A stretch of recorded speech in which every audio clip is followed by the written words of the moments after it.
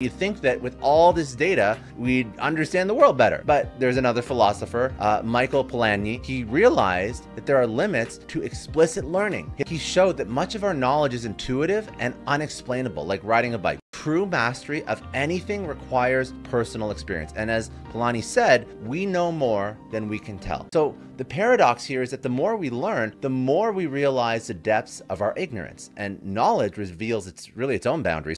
Knowing more is not the same as understanding more.